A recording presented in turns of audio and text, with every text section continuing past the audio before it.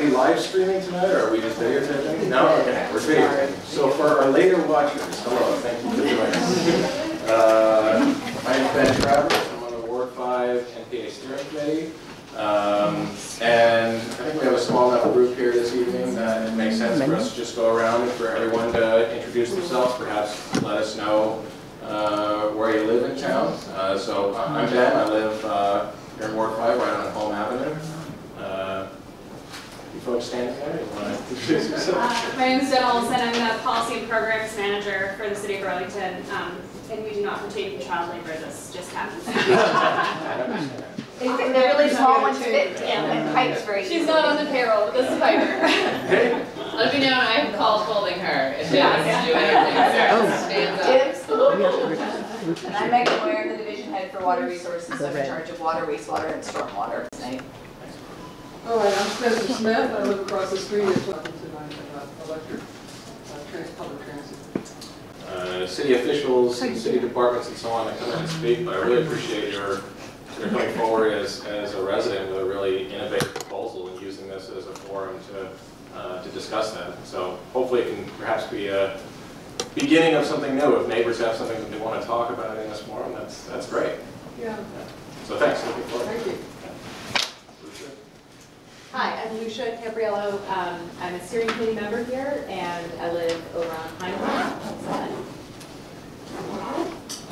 Chip Mason. I live on Scarf Avenue, where I myself, near Ben, and I am the Ward 5 City Councilor. Hi everyone, I'm Mohammed. Sorry, can we go in the back here? You might introduce yourself. I'm Hamdi. I live on Pine Street and I'm a student at Champlain College.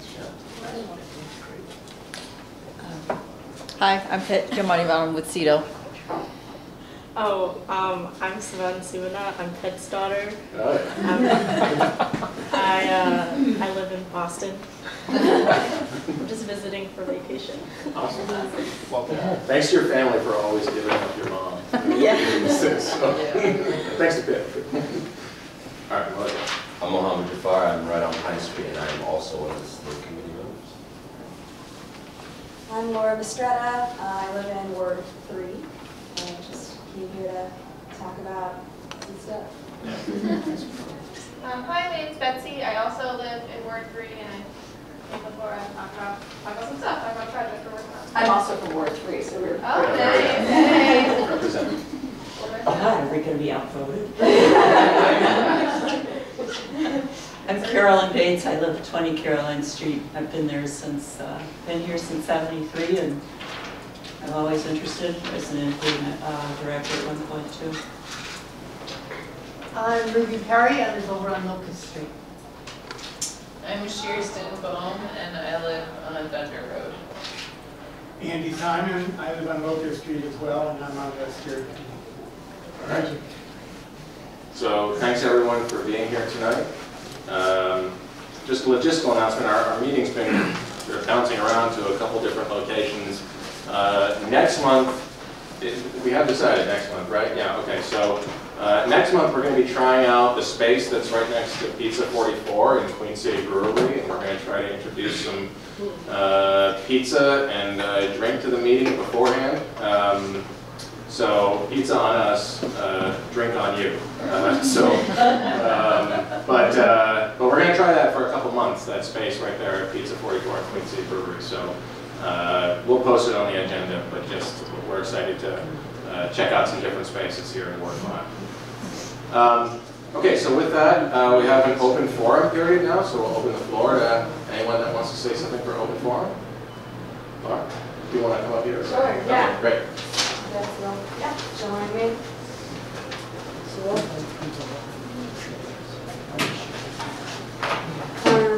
All right, so yeah, like I said, my name is Laura Mistretta. I'm Betsy. And to give a longer introduction to why we're here, we are volunteering and work with a group called Community Voices for Immigrant Rights.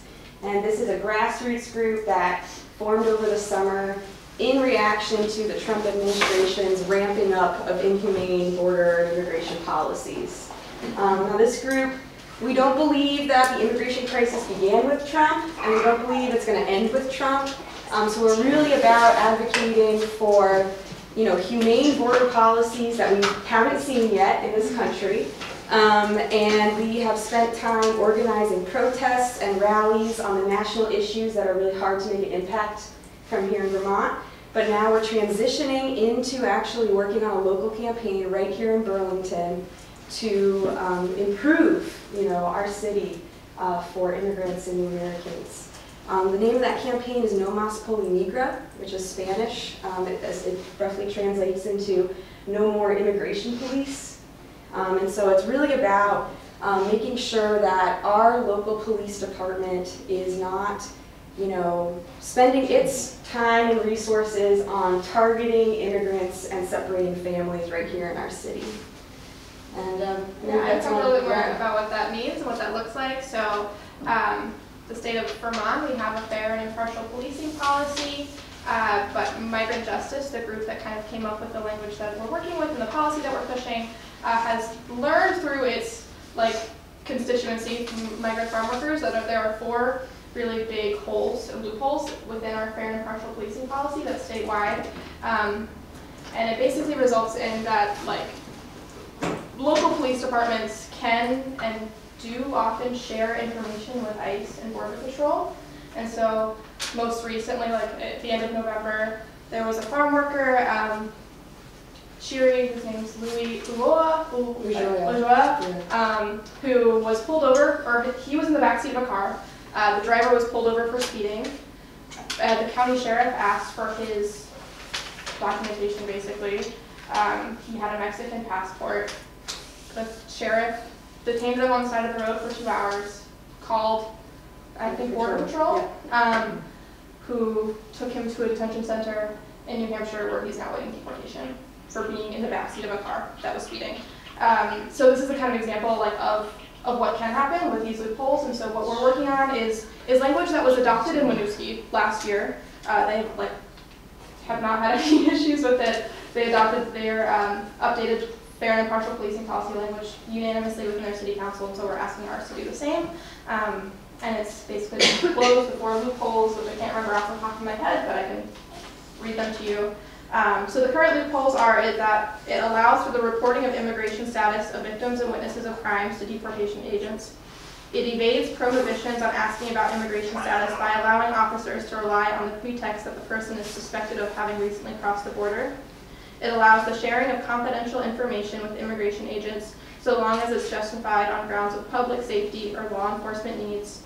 And it grants deportation agents access to individuals in police custody, effectively turning local police stations into temporary holding cells for ICE and Border Patrol.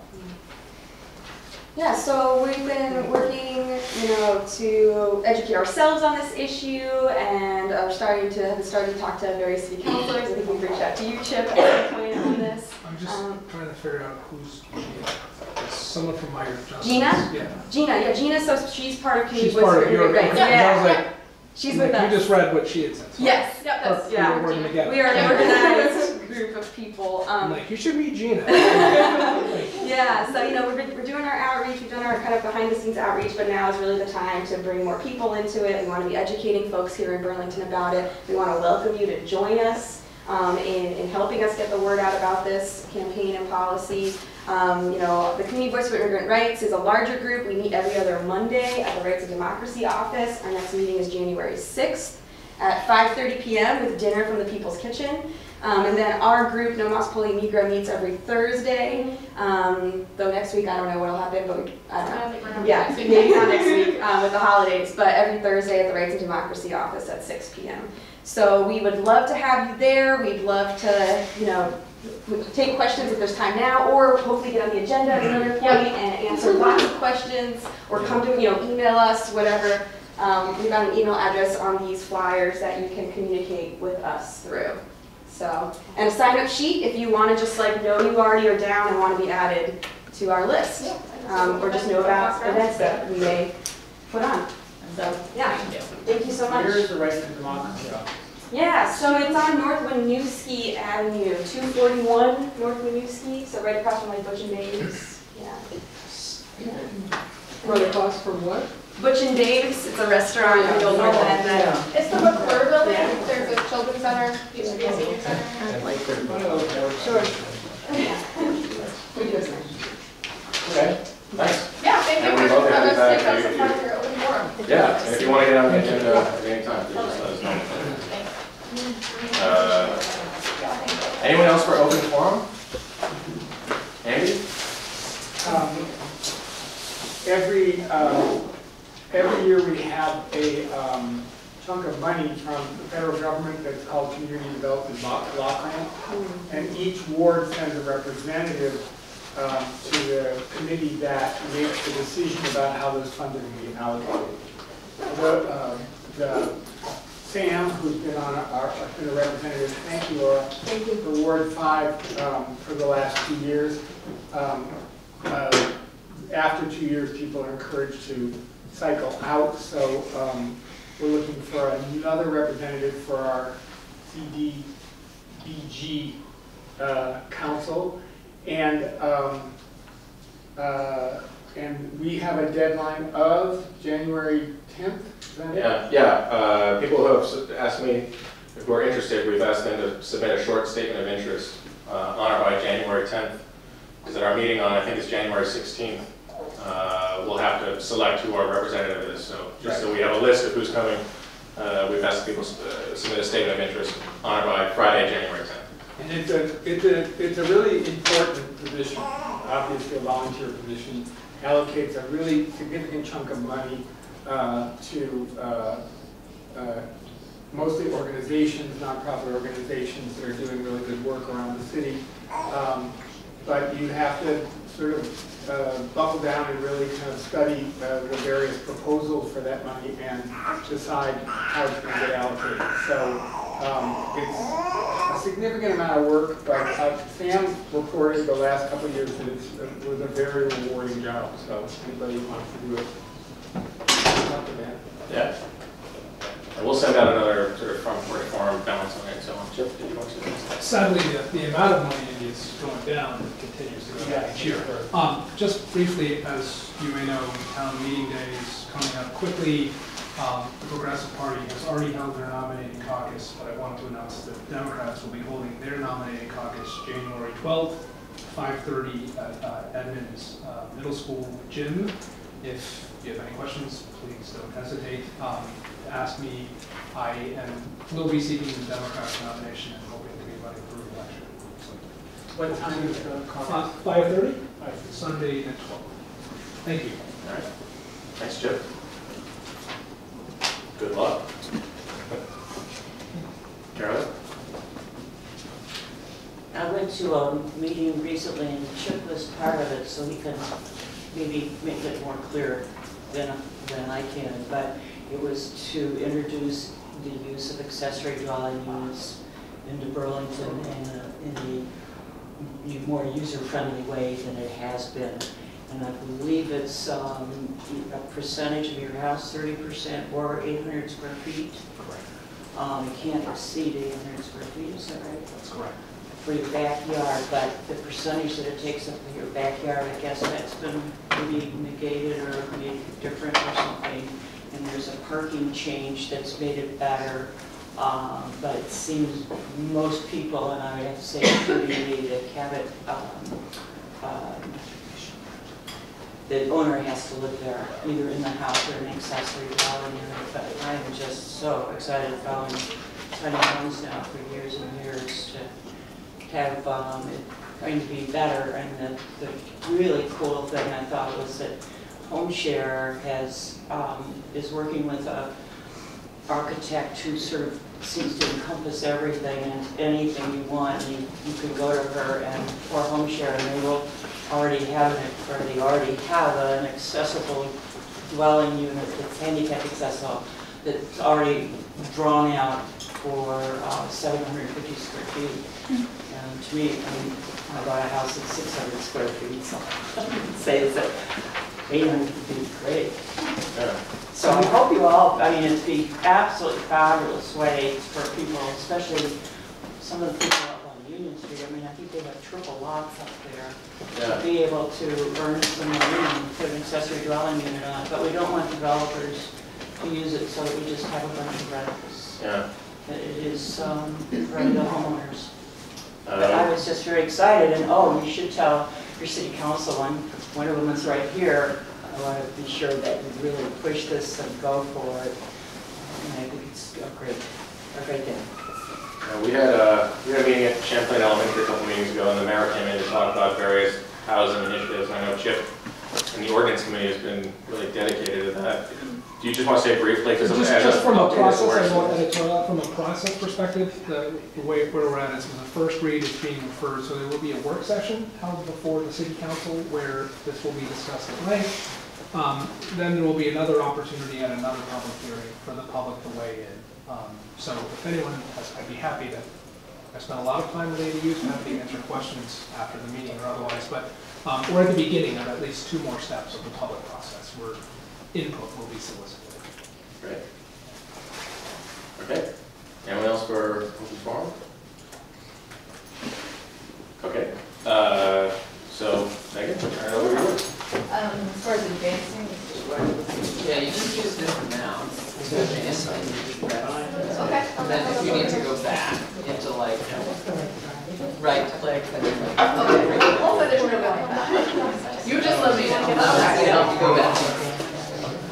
And time check-wise, do I still I have think you still 30 minutes or? Yes, we had like a 10-minute break that was built in, so we can always. Okay, no, I just wanted to check it, and I want to make sure that I leave Yep. time for questions and I don't go too fast. Yep. So thank you very much for joining me here tonight. We did get to mostly the NPAs in November, which is why it says November, but just to save the best for last. And are coming to talk to you today about our rates and affordability project. So tonight I just want to make sure everybody knows, where the money that you pay on your water, sewer, stormwater bill goes, what is it that we do with it, and the capital investments that we've been pursuing. Talk about why it is we're doing a rate study and why we're concerned about affordability and trying to tackle that right now. Look at a summary of the catalog of options. So we're still in the let's look at everything in the kitchen sink and then decide what maybe makes sense for Burlington for ratepayers here. And then want to make sure that you are aware of the project schedule. It's a very fast project schedule because we're trying to get things voted on by the council before the next fiscal year. And so just wanted to make sure everybody knows sort of the next times where we're going to be coming back and talking to you more about the specifics. So this is really just sort of an overview, making sure you understand why it is we're doing this. And what it really comes down to is we do believe in the city of Burlington and hope others believe that everybody deserves access to clean water. And that's made up of 2 things. First of all, you need to make sure that you can provide the clean water. You need to make sure that your treatment plants are working, and you need to make sure that you have infrastructure, the pipes, and the collection system to carry the water in various places. The challenge is in order to really do the clean water piece and to take care of your plants and invest in very, very old infrastructure, you often need, and we have seen rate increases, we need more money in order to take care of the system. And a lot of the way Burlington is kind of making up in the 1990s, there was 10 years without a rate increase.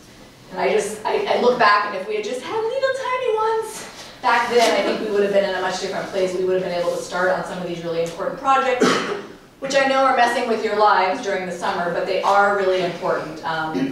One of the analogies that I give, because I think we're going into another season of construction, is when you redo your house. It is very terrible when you are having to live without a kitchen and you're doing your dishes in the bathtub. And inevitably, when you're doing one project, you're trying to redo your kitchen and you find 5 other things you have to fix at the same time. And that's usually kind of what happens, and kind of some of the reason why things sometimes take longer in the city is things don't always go according to plan. And it is really challenging. And I live in the city, and trying to get around in the summer is very hard. But afterwards, right, when you have a street that has been paved and you know that the water line was fixed beforehand so it's not going to blow up the next season, that is a good thing. It's like that really nice kitchen.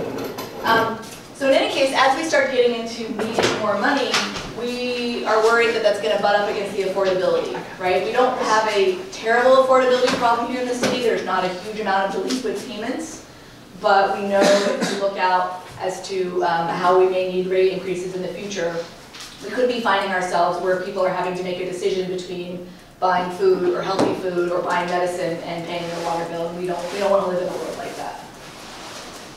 So taking a step back, one thing that's important to know is the money that goes to support water, wastewater, stormwater is entirely separate from the taxpayer base. So it's not funded at all by taxes. That is an entirely separate pot of money. It is entirely from the water, the fees that you pay on that water, sewer, stormwater bill.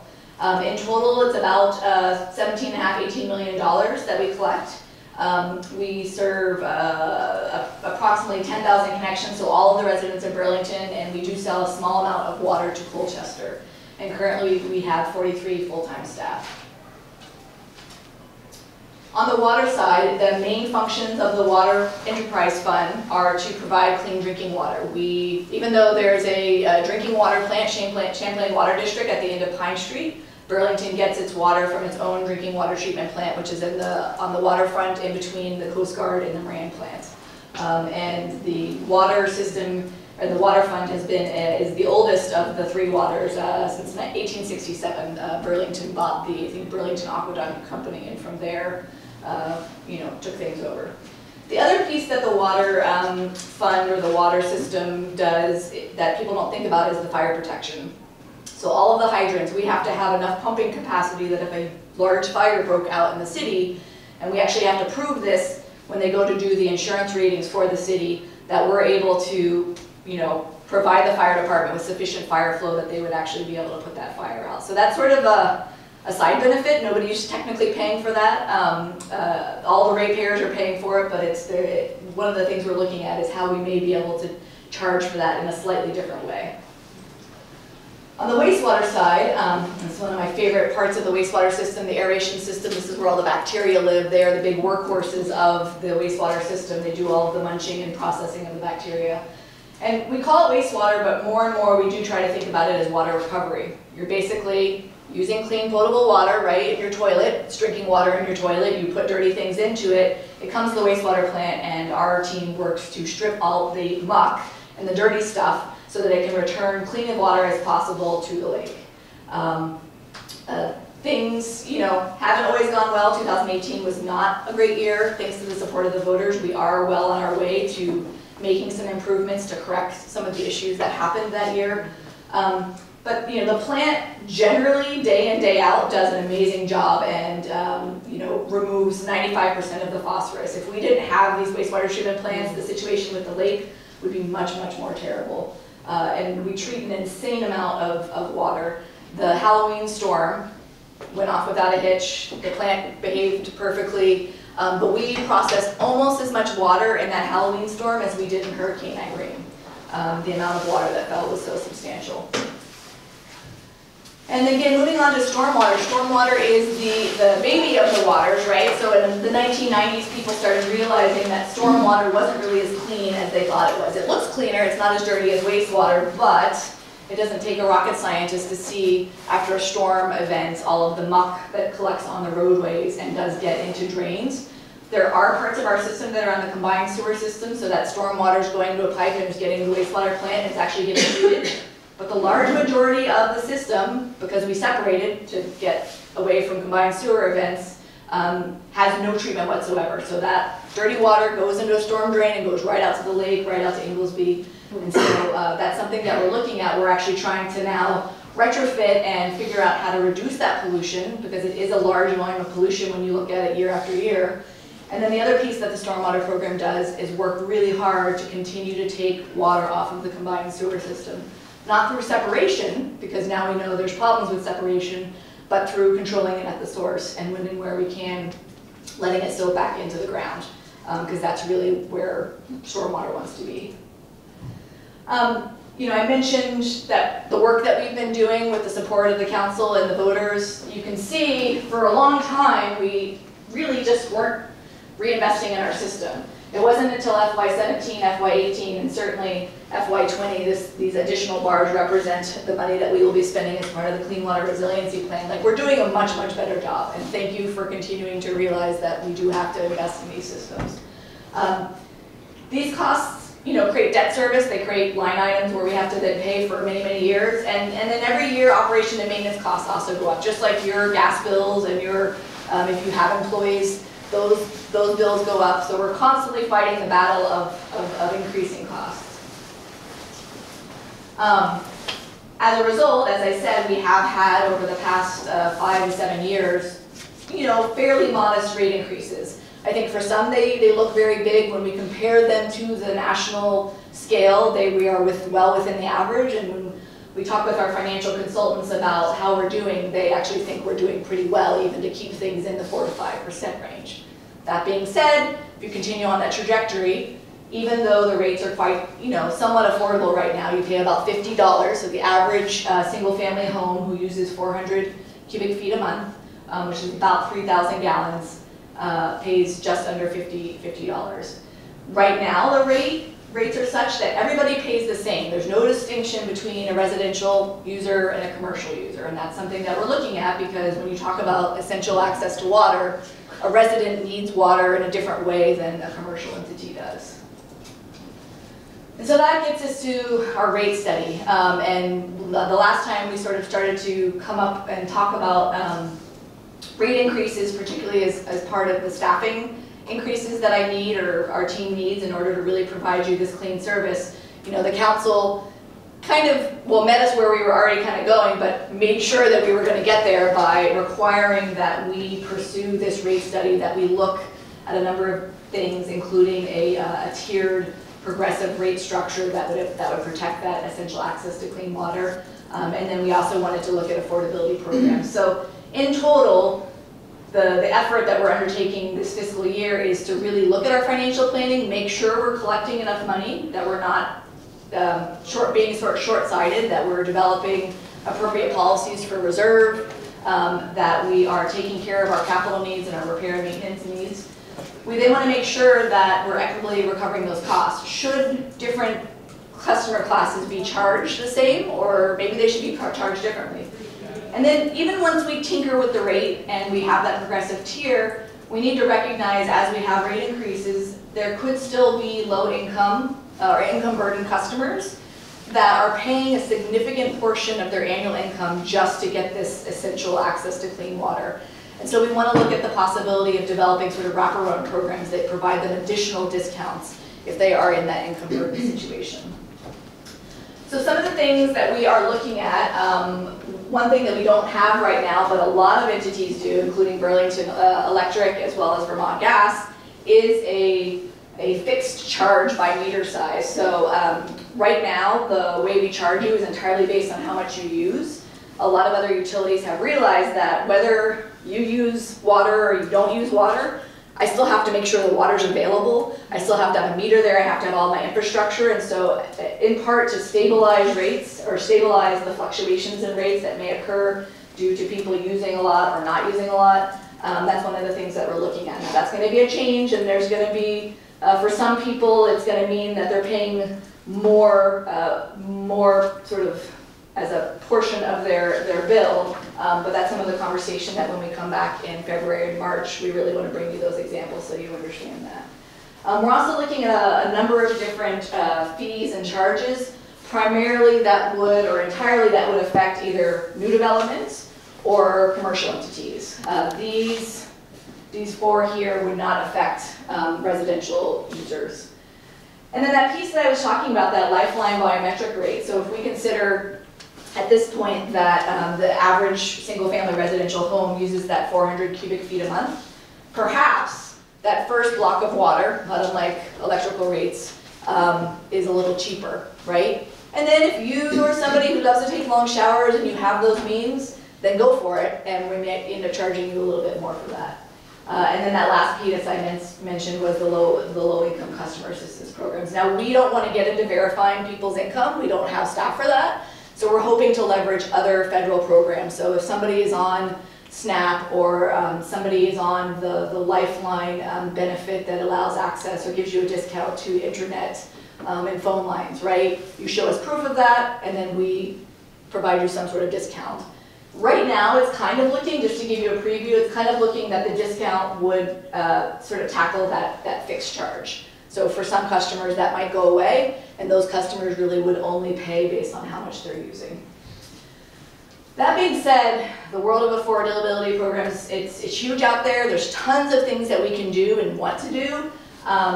So we're kind of trying to sort things into a phase 1, phase 2 bucket at this point. I think there's other programs that we're really interested in, like increasing some water efficiency options, figuring out how we could provide low flow toilets, low flow fixtures to folks to really help them tackle the affordability piece that way. And one of our biggest questions and struggles, and this has been a struggle across the nation when people are trying to implement affordability programs, is how to help renters. Because renters, most renters in Burlington pay their water, sewer as part of their rent. And so there isn't a way to specifically help them. Because you can imagine I could try to help them or I could help the landlord, but then I can't prove that the landlord is passing on the benefit to the renter. And so I think New York's the only place that's done it, and they've only done it through rent control. Like that's been the only way to unlock that animal. That being said, we know that there's so many renters in Burlington that we have to address this, and so we're not stopping. I just want to make sure that folks don't get blinded by that gap when we try to pass at least a good program when we get through our study. And then lastly, so we're here. We're now in December. We're crunching numbers. We're spreadsheets, models, tweaking this, tweaking that, looking specifically at how different tweaks to the rate will affect different classes of customers, and so that we can hopefully have those conversations with those various people. In February, we hope to be having a work session with the counselors, and ideally with the public as well, to kind of present the options that we've landed on, what our recommendations are, get that feedback, so that we can go back to the drawing board, actually, so that we can take that feedback, also come back to you guys in March, make sure you're on board. You don't have, you guys probably have ideas about how you might want to see things tweaked. And then we're going back to the Board of Finance and City Council in April to hopefully have them bless some portion of what we're presenting so that we can then use that for our FY21 budget. There's more information on that website. I actually meant to bring copies of this presentation, but I don't have it, but you guys have a copy, so if anybody is interested. Yep. My colleague Jenna is outside, so if there are any other breaks, if you have any other burning, dying questions about water, your water meter, anything, that's what she's there for. There's lots of great materials out there, and I will definitely be happy to take some questions on anything, not just rates. Carol? Two things. I know that a while ago, it was a few years ago, you came by my house and said that if I ditch my yard between the sidewalk and the street, that way the water would run off the sidewalk and into the ditch and into the garden and to not have grass. Or I don't know if I had grass then. And so it would be real helpful, I think, if there were some things like that, or to make less lawn and more garden. Little things that people can actually easily do without, I mean, it's maybe muscle power, but it's probably not additional expenses that we can do to keep maintaining the stormwater, at least for normal storms, on our own property. And I know that several of us, I know I've done that, where all my gutters run down. Actually, what I've done is I put a pipe 3 feet underground so that the water all gets back drains to the ground. under there. Yep. But under that big storm that we had, here comes my... I'm trying to potatoes for an only tangerine. Because behind my house are all the gardens for all the people all the way up Shelburne Road. The water ran for 4 days through my property. Yep.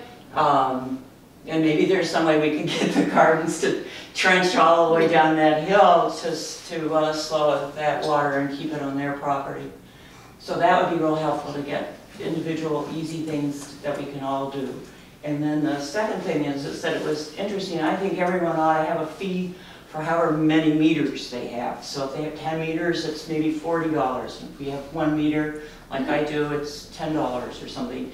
And that then after that, based on perhaps the square foot of the building or the use of the building, I don't think I should be paying the same as the commercial building is downtown. I think that's your immediate source of revenue, and it may really help trying to do more affordability I don't really feel good to know that I'm paying the same as a downtown big building. And I have 1,200 square feet on a lot that's too small to build on. Yep. The rate structure that we are looking at now, certainly, yeah, no, the commercial folks would be paying a different rate. We're not at this point planning on charging the same residential as commercial. Now, how different the commercial rate is from the tier 2, but certainly the commercial rate is going to be higher than that initial lifeline water that people are having access to. And I just want to give a shout out to Caroline, the whole keeping water on your own property. I know people think it doesn't maybe make much of a difference, but if everybody kept a little more water on their property, that means less water in the roads, less water in the pipes, less water that hits the plant all at the same time. So it really does make a difference.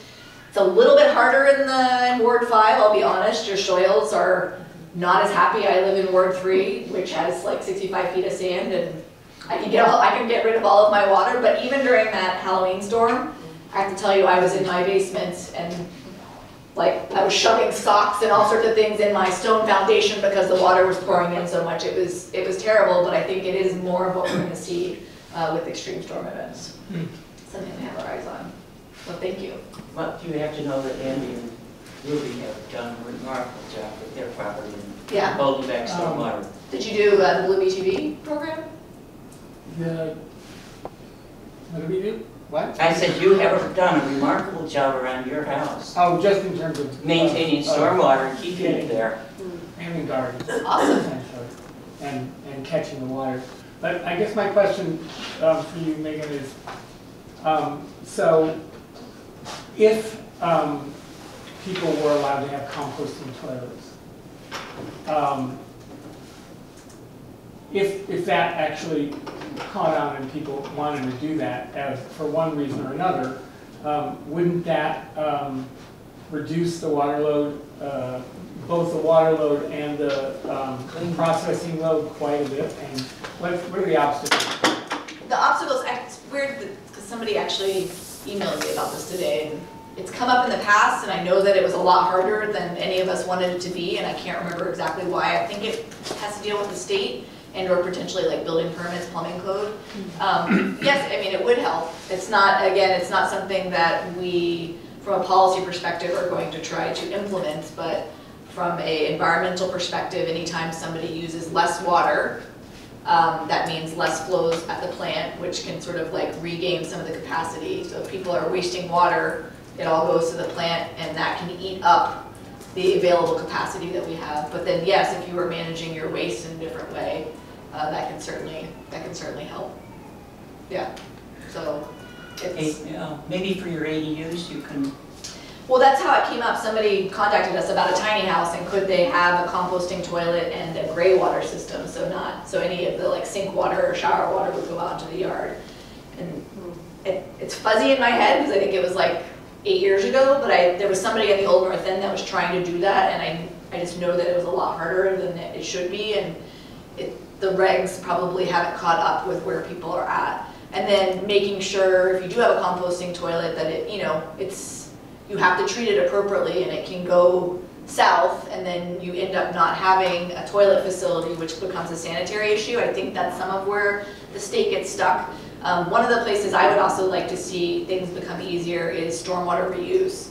So if you could collect the stormwater, particularly for commercial buildings, and use that to flush toilets, because it's dumb, in my opinion, to flush toilets with drinking water when you could harness the stormwater, keep it from getting to the combined sewer system, and then use it as your flushing system.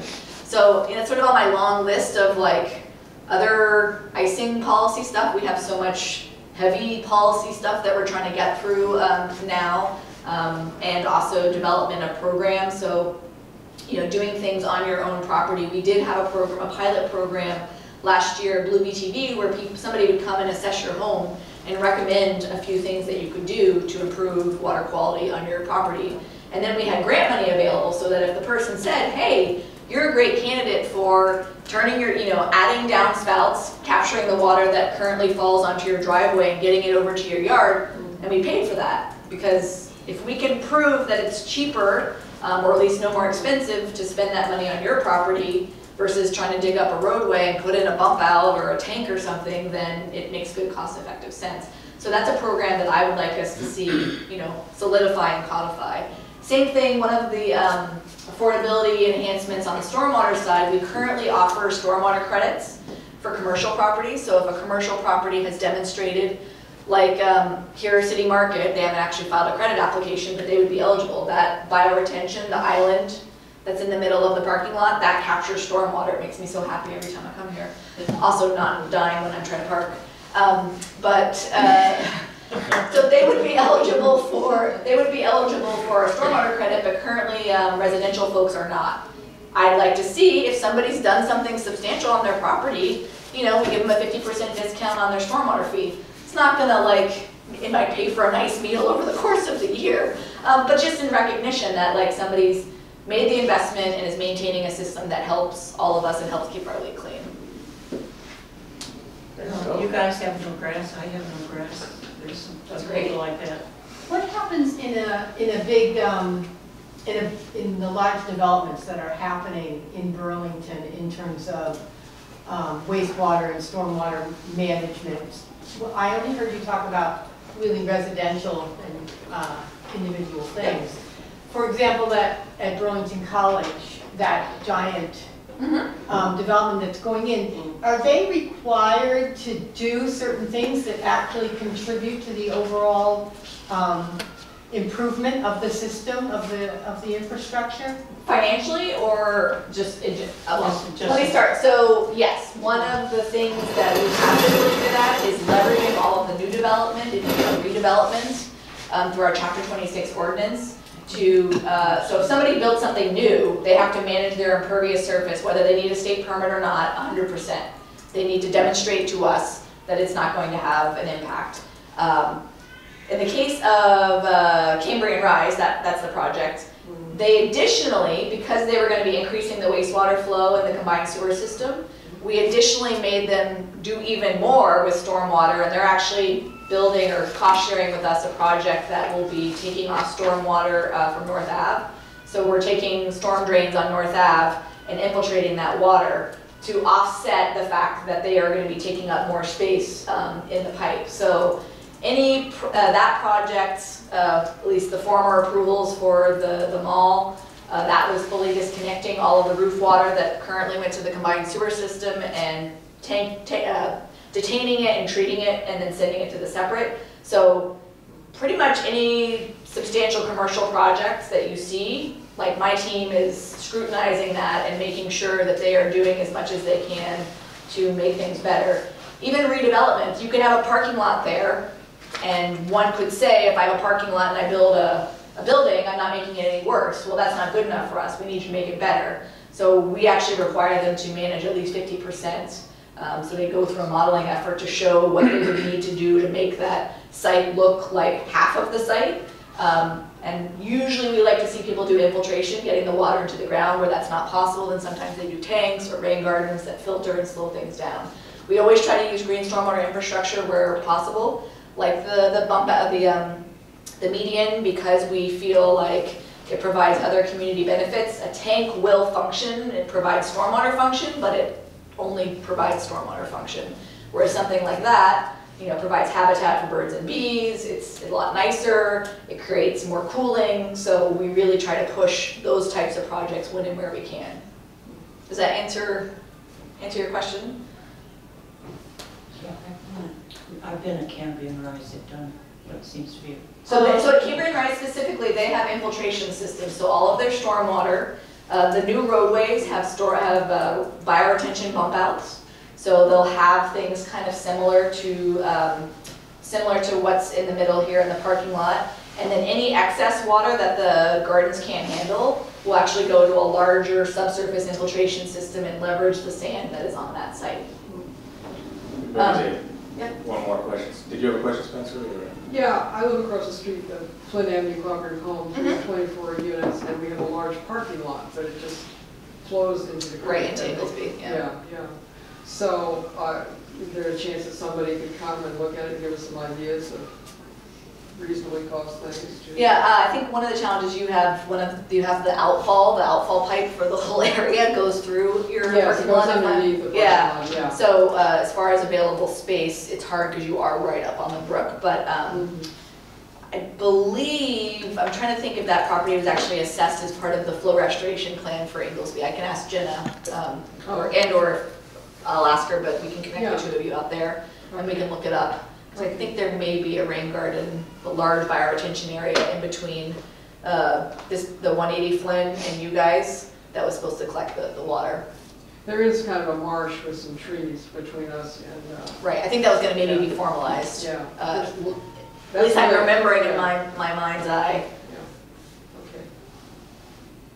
But retrofitting, I think you're talking about, it's really hard, but that's what we're charged to do, is these existing properties that have been there, and they were there when there was no stormwater regulation, and now we're trying to figure out how to cram stormwater treatment back into our streets, back into some of these properties. There's a new regulation from the state, really large properties, 3 acre, that have 3 acres or more of impervious are actually going to be forced to retrofit, which is a good thing. It's sort of cost effectiveness going after these larger properties, but it's going to be really hard. You know, people are used to having giant parking lots, and to have the government come after the fact and say, guess what, you have to put in stormwater treatment, even if you are a lake lover, is going to be, there's going to be some headbutting, but we're trying to figure out how to facilitate that process. All right, great. Yeah. Well, it seems like it's been a really big lift, so I commend you, and thanks for remembering the NPA. I appreciate your coming in, and we look forward to having you back in March as you go through the process. Yeah, so we'll hopefully really have specific examples of what we're planning on presenting, or planning on advancing, and hopefully you guys will like some of it or most of it. You know, no plan is ever perfect, but. Awesome. If people want to, I think you had your website out there, but if people otherwise want to get in touch with you, if they have any thoughts or comments on it. Absolutely. Yeah. I got it in the minutes. Okay, there we go. Great. Perfect. Cool. To the presentation. Okay. All right. Thank you. Sounds good. Thanks, Megan. Thank you. Thank you. Very good, thank you. We had a break built in, but in the interest of staying on track here, I think we could probably just go to the next part of the agenda. If we can find some time for a break later on, we'll take it then. But even so, you can get yes, up at any please. time and yeah, we got some snacks and cookies. Christmas cookies. So next on the agenda we have BED with Burlington's Energy Future. We have Karen Springer and Jen Green. Welcome back. Thanks, Ben. As we got a laptop here, but it looks like maybe you're so organized that Yeah. that's That's fantastic. great. Oh, great. Better yet.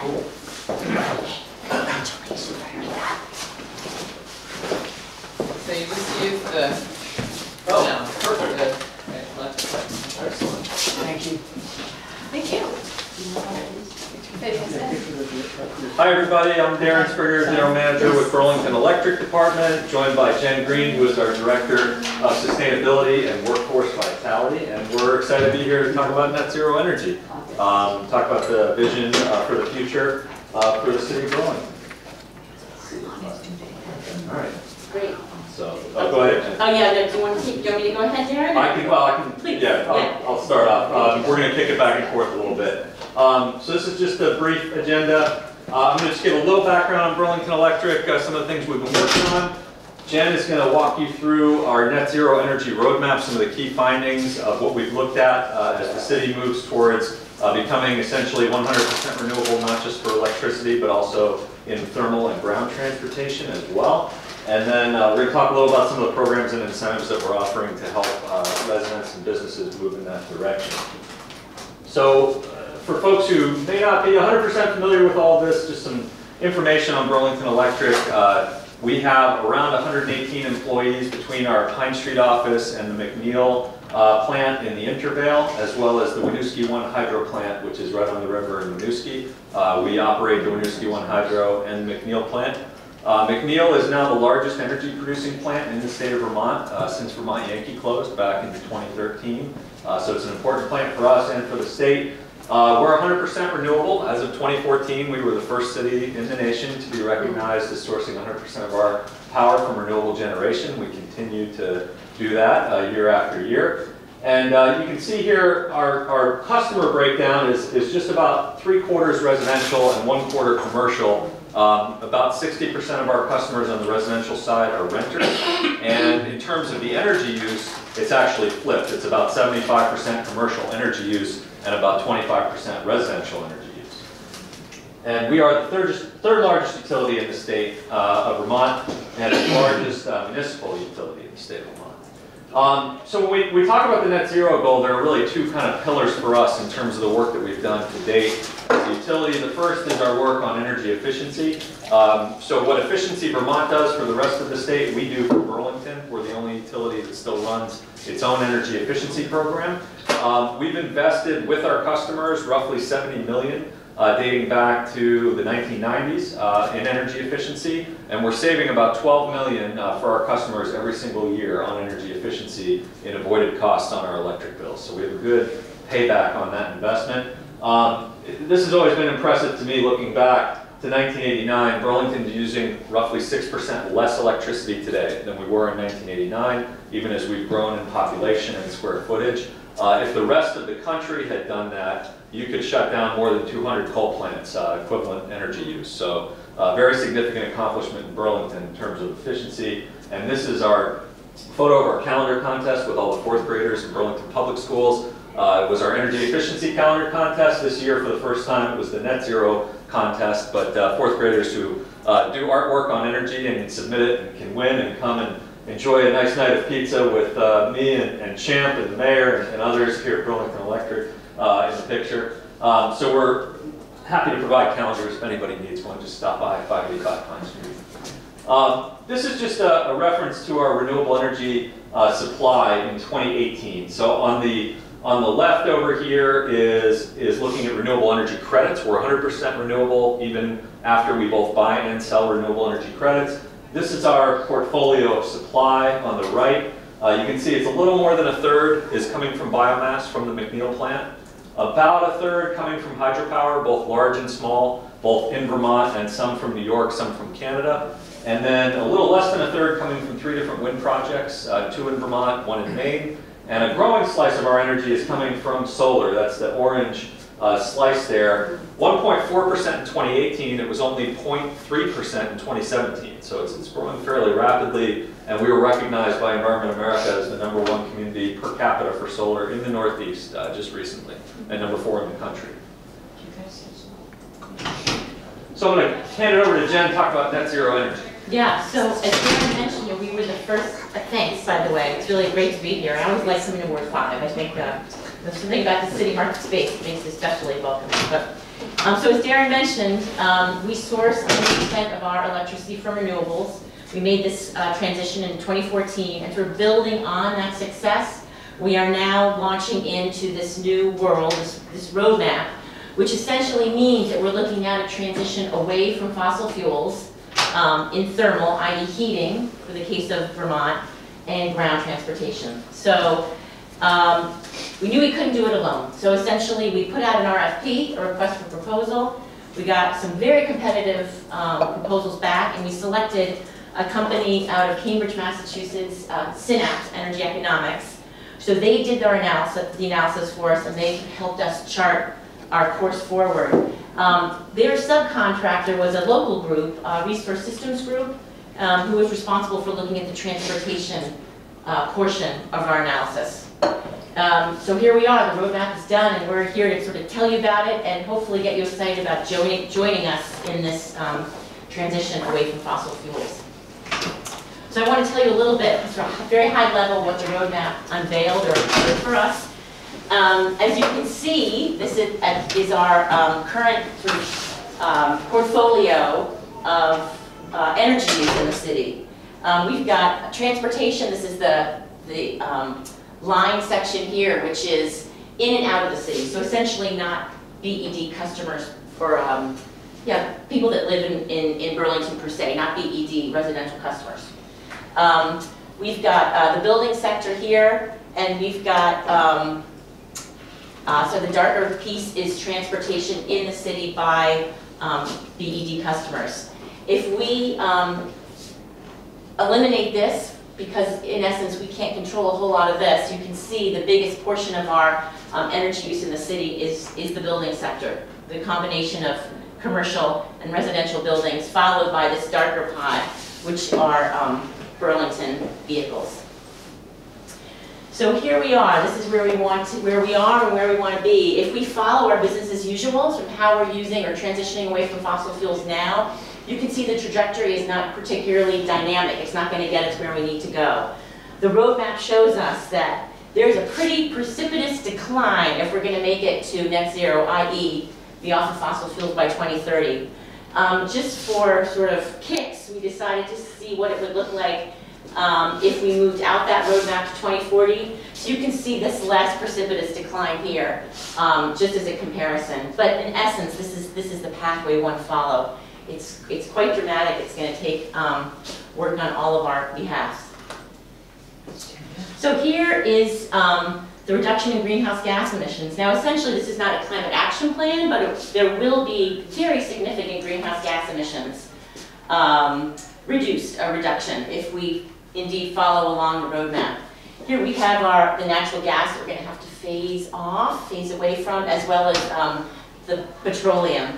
I will say, again, if we do succeed by 2030, we will have decreased our greenhouse gas emissions by 69%. If we do it in 2040, there's a 50% decrease. So significant on both counts, but again, we're really aiming for that 2030 goal. So I think this is probably the most telling or interesting takeaway from the roadmap. This is essentially what we need to do to get that sort of green trajectory down to 2030. If you think about all these four pieces as sort of a pie of what we're going to have to tackle, 60% of that work is going to have to happen in buildings. Essentially, we're going to need to transition our heating and cooling systems to heat pumps, a variety of different heat pump sources. We're going to need to strategically electrify. 20% of our effort is going to entail moving away from what we refer to as ICE vehicles or internal combustion engine vehicles to electric. 15%, or the third piece of the pie, is the district heating, and I know over many years you've heard about the potential of tapping what we refer to as the waste heat from McNeil and utilizing that as a heating source. So that's sort of the third biggest chunk of the pie. Followed, last but not least, of course, by alternative transportation. So that's sort of 5% of our effort. And although it may seem small, I think it's significant, and it's something that we can all start working on right away, essentially. So there you have it, what we need to do and where we need to go. So this is exciting, I think, for a couple things, for a couple reasons. One, it's probably the most ambitious local government climate change initiative in the country that I'm aware of. There's not any community that I'm aware of that's trying to tackle fossil fuel use reductions on this scale for heating and transportation. Most communities are trying to get to 100% renewable electricity, which we're in the fortunate position of already building off of. So I think it's exciting from the standpoint of trying to reduce emissions and be a model for work on climate change. It's exciting as well economically. I didn't mention up front, but we've actually been able to hold rates steady since 2009. At BED, we're entering our 11th year without a rate increase. So we're delivering that value, but in this transition that we're talking about, if we use more electricity, more renewable electricity, and get off of fossil fuels, it actually has a significant local economic benefit. If you spend $1 at the gas station buying gas, about 80 cents of that dollar leaves the state of Vermont economy. We don't really benefit as much from that. If you spend $1 at BED charging an electric vehicle, more than half of that dollar stays in Vermont, and more than 3/4 of it stays in the regional economy. It's actually cheaper to drive electric than to drive on gas. I don't know if everybody has heard that, but if you're driving on electric at one of our public stations around the community, you'll see a sticker that says $1.46 a gallon equivalent, because that's the equivalent cost. If you're charging up at home, we have a special rate that can get you the equivalent of 60 cents a gallon if you're charging off peak during times when electricity is cheap. So there's a huge economic benefit as we transition away from fossil fuels, use the local electric companies' energy as opposed to the fossil fuel energy. The next two slides are basically a list of different incentives, and I encourage everybody to visit burlingtonelectric.com. You can read the entire roadmap report is on there. But basically, we have incentives for every type of electric transportation. We have e-bike incentives for folks who want to ride an electric bike at all the different local bike shops, $200 off. If you're looking to purchase or lease a plug-in vehicle or an electric vehicle, we have a $1,200 rebate, and it's up to $1,800 for our low moderate income customers. If you're getting a pre-owned EV, we have $800 off for that as a rebate. We also have home charging station incentives. We have electric bus incentives. We're expecting 2 new electric buses to join the Green Mountain Transit fleet with incentives from BED this month, and hopefully be in operation early next year. And then we also, as part of the roadmap announcement, we've moved into some new areas, particularly cold climate heat pumps, where you can displace a portion of your fossil fuel heating and have very efficient air conditioning and very efficient heating. Heat pump water heaters, also a very efficient way to heat your hot water as opposed to using natural gas. And I don't know if anybody's looking for an electric forklift, but we have a brand new incentive program for that as well. $6,500 off for those electric forklifts. And actually, we've had a real big success with our electric lawnmower program.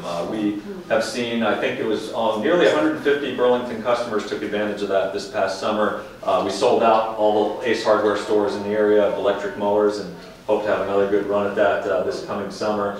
And when we talk about electric vehicles, charging always comes up.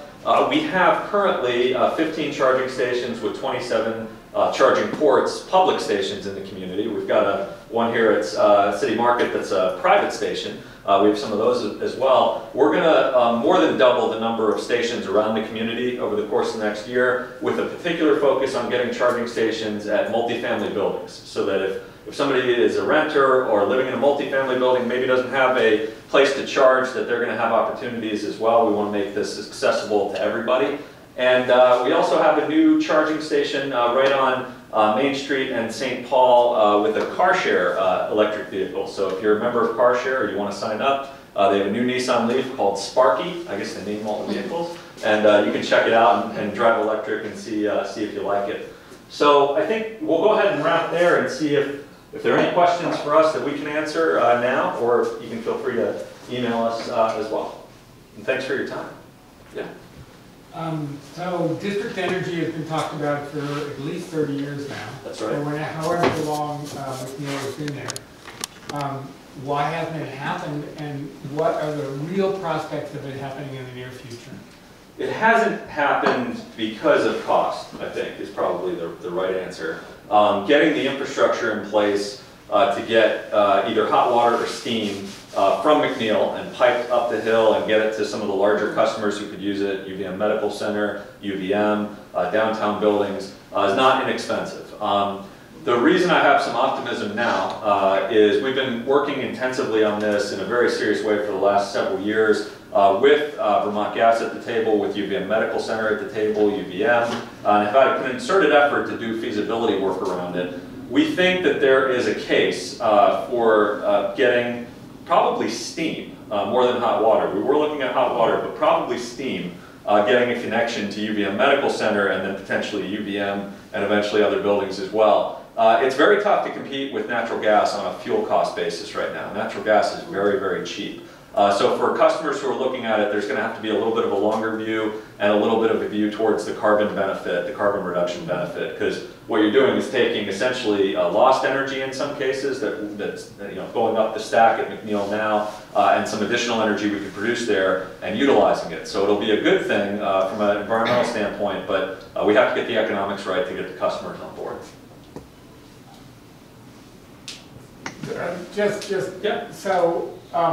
Is there a path forward for that? I believe there is. We're at the table with all those folks trying to work through that right now.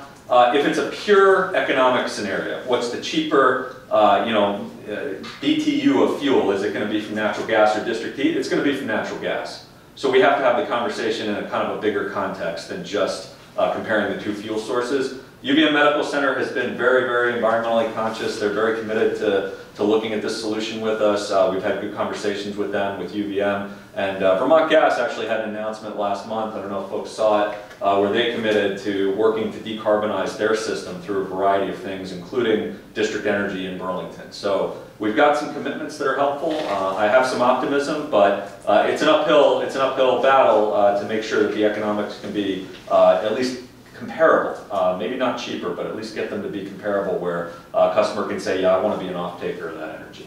That's what we're working on. We're also looking at securing some incentives from the state to help us make the project a little more cost competitive as well. What about, for a big steam project for the University or the Medical Center, what about a carrot and a stick thing? In other words, they have to pay extra if they stick with natural gas in some way, but they get incentives from the state or whoever you get. Right. I mean, that goes to a point that you know, the mayor has made and others, which is we probably need to have a price on carbon pollution in Vermont. And we don't have that right now. So essentially, if you're using fossil fuel, you're not really paying for the cost of the pollution. The city is starting to use, the mayor announced this in November, I believe, is going to use a cost of carbon for evaluating our own fleet purchases in the city, our own heating system purchases in the city. There was a resolution that Councilor Mason and others supported that basically set up a report back in January of all the things that the city is going to do to help move towards this net zero energy goal. But your point is well taken. If we were pricing carbon pollution accurately, this project would pencil much easier. It's certainly correct, and we're supportive of the state moving in that direction. Yeah. Yes? I noticed that you had on there the electric water, hot water heat pumps. You guys, and you all should know, I've got about a $4,500 bill, but because of what BED is doing and some other companies, I'm going to get almost $1,800 rebate back on the $4,500 bills, so that my major heat will be using electric, and I've got solar, and I've got extra solar coming through, about $400 I think now, so I'll be able to use that towards the price of running the heat pump. But that incentive just started a few months ago, right? That's right. So please look into them for the heat pump, for heat, but I didn't know that you also had one for hot water. I've got a Wheel McLean that runs the heat plus water together, so I don't know whether, in a tiny house and a tinier space to put all this, but I don't know whether we should have you look at that. You're coming on the 30th of December for the heat pump. So maybe we do want to connect you with the residential energy services team just to make sure that Chris's is in charge. Chris Burns. Yep. Because I didn't know you were doing the water, so I should talk with him. Yeah. We can talk afterwards, Carolyn, it's helpful. Thanks for what you're doing, though. Yeah, yes, thank you. Those guys over in the Flint Co-op, I don't know, I would sure look at putting heat pumps in. Yeah, it's a problem. Each unit has its own heating system. Yeah, well, that may be easier. So each person puts their own thing in. But it's quite expensive to do 24 of these, and we have some low-income people. We have people who are on support. So you can't just do your own heat over there yourself? I could if I had the money. But I'm just saying their incentive is half the price, so to me it makes sense. Well, so that was one of my questions actually, is you know, you mentioned that the rebate goes up for what's defined as low, moderate income threshold. What is your threshold as to what is low, moderate income? So we use the CEDO metrics. CEDO has, for the city, metrics that are online that we go by, and it depends on how many folks are in the unit or in the household. But so we use the city metrics. But to your point, with the heat pumps, you know, they're modular, so they can heat a space and condition a space, you know, fairly efficiently. And right now, with the incentives that we're offering for a single unit heat pump, it can run $3,500, $4,000 to install, but we can get up to $2,200 back from BED. And there are a number of credit unions, particularly. Well, it's not specifically just you. You've got BEIC, I think, and then someone giving money for. Oh, we fund that too. Yeah. Okay. We do that part of it as well. Okay. There's an upstream and a downstream, so the customer gets a rebate, and then the installer gets a discount to offer to the customer. But it nets out to about, I think, $2,200 total. But then if you're looking at doing any of these types of things, You know, VSCCU is a partner of ours, as are a few other of the credit unions, Green Mountain, Vermont Federal. They all have really good energy loan programs. So if there's a gap between what our rebate covers and what the cost is, you can finance it unsecured. You don't have to have collateral for that, and you can get a rate that's fairly reasonable, much better than what a regular personal loan would be. And they're doing a great job getting access to these projects. So, you know, there's going to be a payback with the energy savings on a lot of these projects, so they can help make it so that hopefully your monthly out-of-pocket is relatively level. Question, most of our units are two-story. Would you need one on each floor? Potentially. They have a unit where you have one outdoor unit and it can connect to 2 indoor units. So I have heat pumps in my upstairs 3 bedrooms. We have one unit in each of the bedrooms and one outdoor unit that it connects to. So that'll cost a little bit more, but we do have incentives that can cover some of that as well. They're real interesting technology. It's only 5-6 years ago that these really started going in, and now there's a significant market for them in Vermont for the cold climate. You know, the technology's been around forever, but it didn't used to work when it was -5, and now it does. So it's impressive. Yeah, I run them every night during the winter. It doesn't matter what the temperature is outside; they work. I've had them for about 5-6 years. Yeah. But you have a second heat source, right? We do. So we have a zone heating system. So we have like an Energy Star, like you were saying, a Will McLean boiler, because we have natural gas. But basically what I can do is turn that zone off and use the heat pumps only for that zone. We figured out that the bedrooms were where we were using most of our heating energy, because we have 2 kids, and so at night, we'd be running heat up there from 8 at night when the kids go to bed till maybe 7 in the morning or 6:30 whenever everybody got up. So being able to turn that zone off has saved significantly on our fossil fuel use. And not to mention, like I mentioned earlier, very efficient air conditioning. Yeah, I have the air conditioning already. Yeah, much better than a window unit, much cheaper than a window unit. Yeah. Any other questions we can answer now that anybody has? Well, I guess just if there's little things we can all do, like planting more garden and less grass or something, to let us know. Yeah. I wonder if others went to the climate summit that was at the ED. Did anybody else here go to that? It was on the 3rd, I think. It was very good. Yeah. Thank you for doing that. Yeah, that's a group of state legislators who are working on various bills. There were about 100 people from Burlington. Yeah, that's our Spark space, our community space, kind of like this room, a little bit bigger, down at Burlington Electric. Yeah.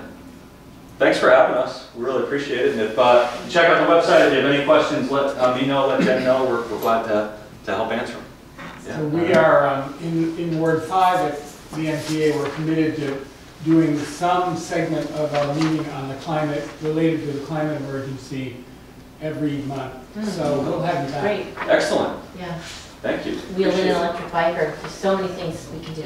Yeah, and have some electric cars for us to try. Yeah, we can totally do that. There was a thing recently that they did that. There was. To try electric cars. It was over at the Wind and Waves parking lot. We had 3 or 4 different, we had Tesla, Hyundai, Audi, and what was the 4th one? Was it Nissan? Nissan, yeah. Maybe they've got that big building to fill. Maybe we can get them to. We'll do another one of those. It was a fun event. A lot of people got to test an electric car. That's the thing. If you drive one, you're going to like it. And it's just important to get more people to experience it, because people don't realize that the performance is incredible. It's not just more efficient. It's not just zero fossil fuel. Instant torque, lots of good power, performance in those vehicles, new technology, and we're working very soon. I think in the new year we'll be able to announce that we'll have a partnership with some area auto dealers who are committing to do more to move electric vehicles, and we'll be announcing that. And the state just announced a new incentive as well, up to $4,000 or $5,000 off for low moderate income Vermonters. So a lot of opportunities to drive electric. Oh, I thought there was a $7,000 off the Tesla. There's a federal credit that's up to $7,500. So between the federal credit, our rebate, and the state rebate, it's possible to get $13,000 or so off of a Nissan Leaf or a Chevy Bolt or some of those different vehicles. So good opportunities to drive electric. We're enthusiasts, but let us know. We're glad to set up a test drive for anybody anytime. Maybe that's a spring event in the parking lot, pre-meeting or something. Get a couple cars here. Yeah. It's a little dark right now. It's a great What's that? idea. Little too dark. Yeah, a little dark. Wait till light Well, no, comes yeah, on. right, right. We can do Yeah. stems. We can definitely do some spins. Yeah. Well, thanks for having us. Appreciate it. Yeah, thank you. I know. So I don't know if you noticed it on our agenda, Jen and Darren, that Yeah. Spencer Yeah. has a Oh, you're looking at proposal the, about electric electric vans that you Electric might vans, yeah. be interested in hearing. We would, She's gonna- you know, we would next design time. an incentive for. Oh, great. Well, we are Just let us talking know. to a company who's going to do a demo Yeah. for the city and local businesses, I think, a van company. So we're going to have a van here soon. Yeah. I do want to hear more about this. He's just suggesting you stay for Yeah. 15 minutes. Green Mountain Transit wanted to get these I- on in Burlington, we would do Yeah. an incentive program. That would be I great. am already, Okay. Thank you for this, Yeah, that's great. I wish I could. Thanks very much. I'll grab a thing. Yeah, pleasure. All right, so as I mentioned previously, our very own Spencer Smith reached out, wanting to do a presentation on electric vans, and so thanks for reaching out, Spencer. We're looking forward to what you have to say. Okay, The floor is yours. This follows really well. I just gave one of these proposals to Darren. He said, oh, we could do an incentive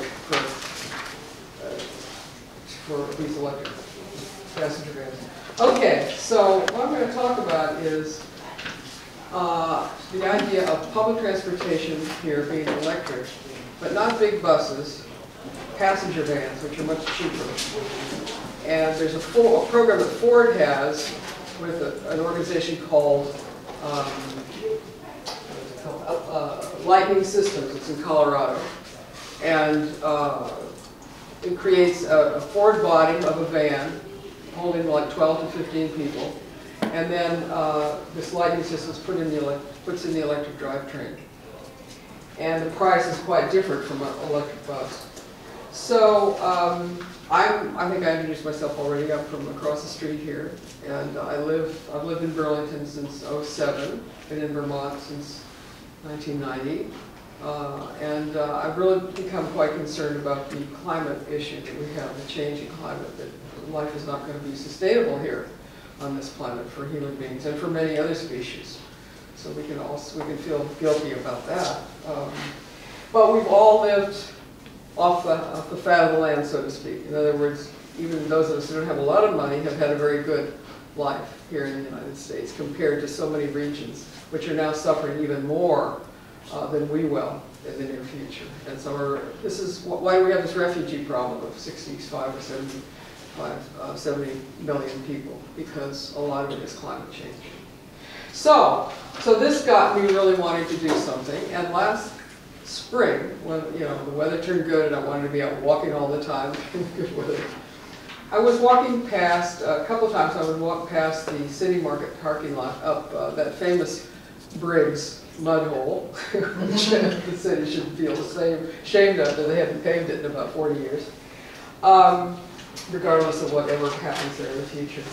And I saw parked, not in the city market lot, but behind it. There's some land there that's just open, and 2 to 4 passenger vans. I looked at them. I thought they were pretty good looking, and they looked, they're fairly long, not like private SUVs or whatever that can hold maybe 9 or 10 people. So I began thinking, my background is the arts, actually. I've been a visual artist and a writer, and I write fiction and some poetry, and I've done journalistic kind of stuff, interviewing people. So I just started thinking in my mind, well, what if these could be electric? I had no idea how it could be. So I talked to, happened to meet here, maybe it was the June meeting, Ginny Lyons, who's one of our senators. And we just happened to get to talking, and I thought, I said, what do you think of the idea that, what if we had electric passenger vans? And I told her I'd seen these vans, it looked pretty good, and she was very interested. She said, well, look into it. So I go online and start searching for electric vans. Well, they're in China all over the place, of course, for public transportation, but really not in Europe. And a lot of these things are used, not electric, but many third world countries have these vans, or they're all over. And we don't have them so much here. Mostly you see them as like a hotel has a van that gets people from the airport, that kind of thing, but they're not electric. So I started looking into it, and I'll pass these out in a minute. We can look through them. But first of all, the cost between a book. Okay, great. We'll keep one first.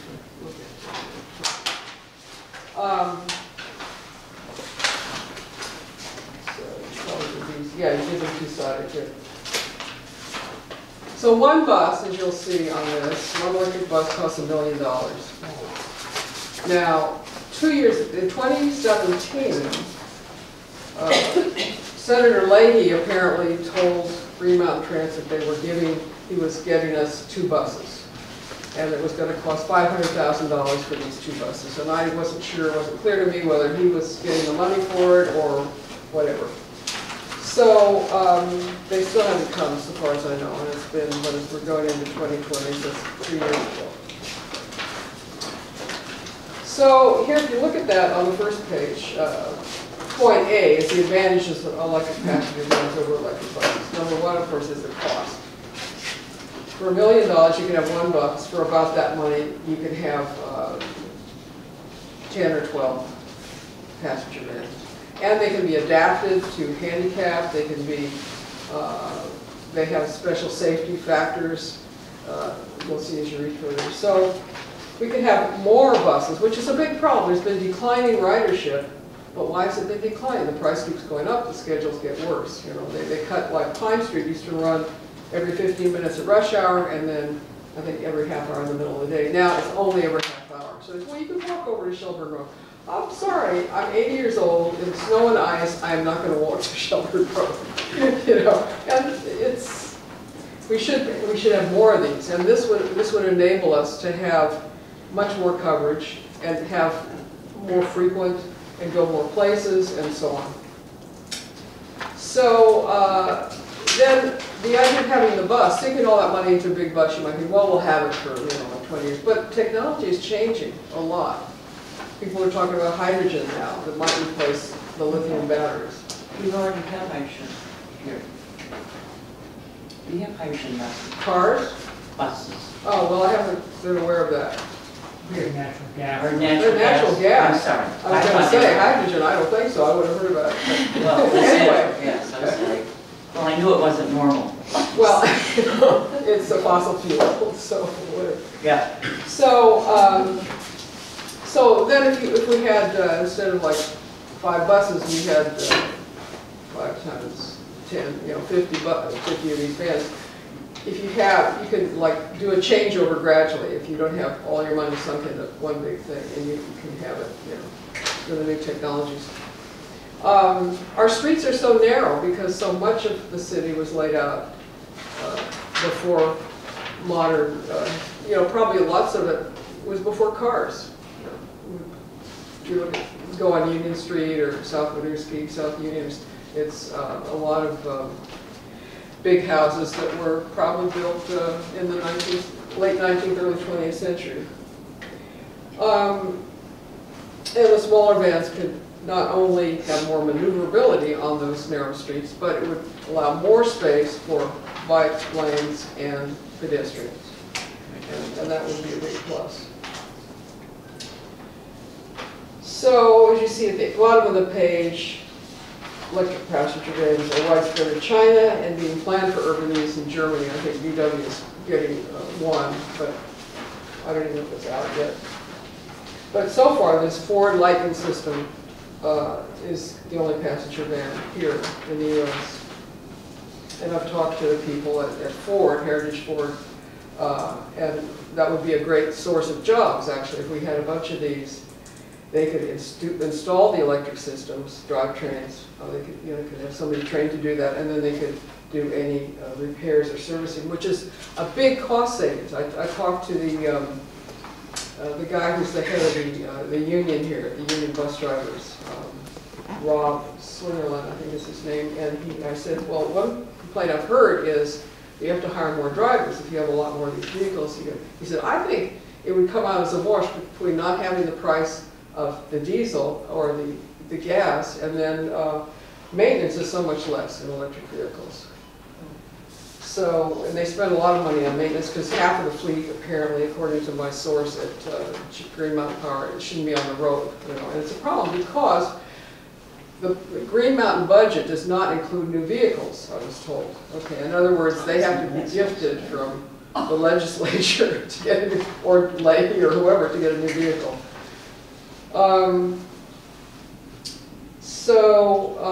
Let's see, and people said, well, are they safe? Well, the Ford vans are the SSTA vans that take around older people and sick people. So, they're considered safe for them. And the longer passenger vans have these side airbags, which is an additional safety feature besides seat belts and the other issues. Then we have a problem with cars, which this could help with. How many people who drive a car downtown are trying, tearing their hair trying to find a parking place? And then the roads are all parked up. You go down Union Street or South Winooski, both sides of the street are parked up with cars. Now I think the city's starting to take away some of that.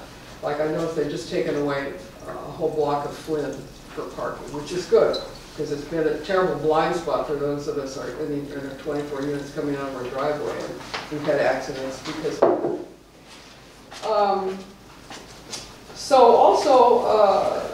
There are more and more cars, and I think part of it is, and I don't know what the thinking is of the car companies, but they're producing cheaper and cheaper gasoline cars, and so people, if you look at the ads, you can see, $159.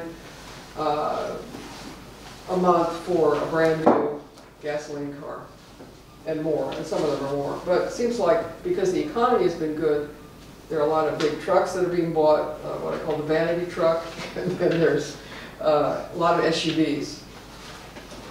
For people who live in Burlington who don't really need an SUV. Then some people can't afford cars. Some people out of principle will not drive a car.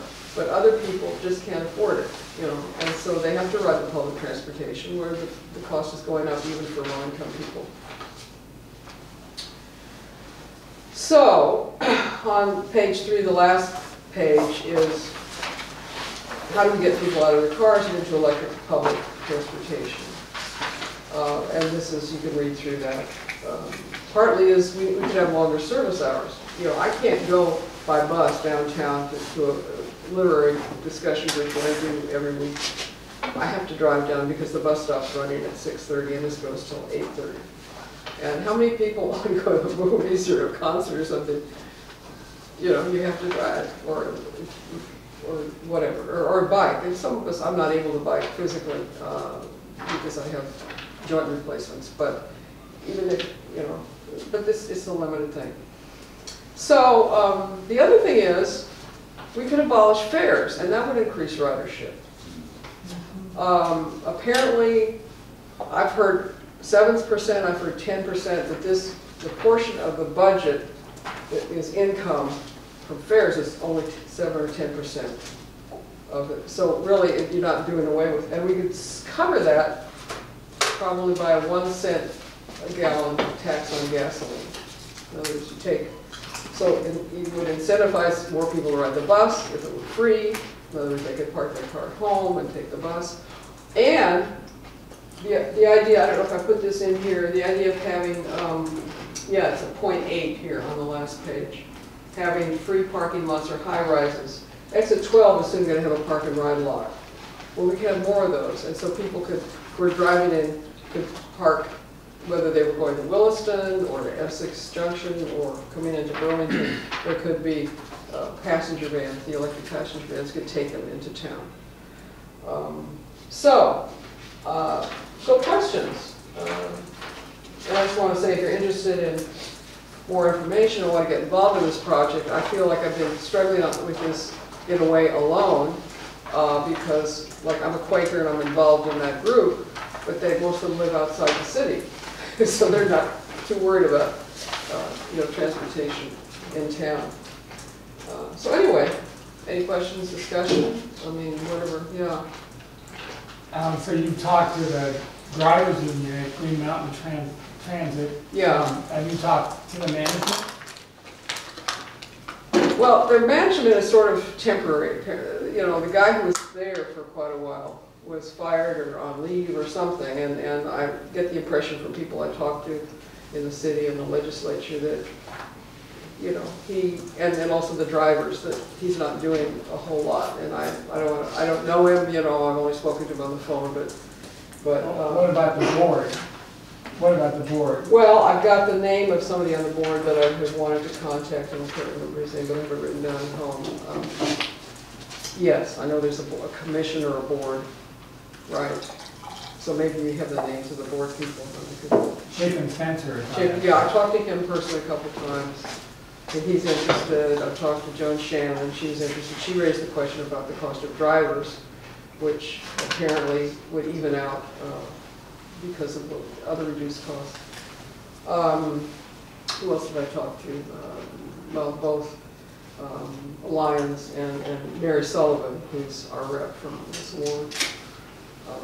And then there was the big meeting that was at BED, and I was really heartened to see that there were a lot of people. They're going to have a very strong committee in the legislature, a joint committee between the Senate and the House dealing with transportation.